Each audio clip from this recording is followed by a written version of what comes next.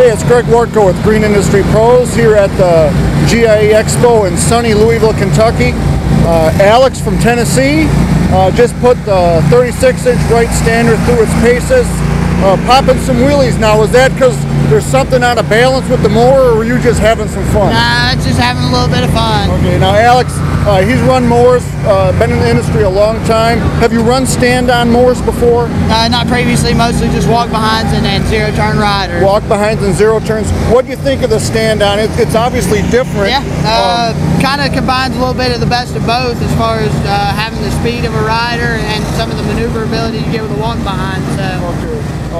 You were moving pretty good. Oh, yeah. You obviously probably wouldn't mow that fast. No. But do you feel like the comfort, the balance? Oh yeah, good machine, absolutely. Very good. So potentially room for one in your operation down the road? Yeah, oh yeah. Okay. Absolutely. Appreciate you talking to us. Have some more fun at the GIE+EXPO. Appreciate it.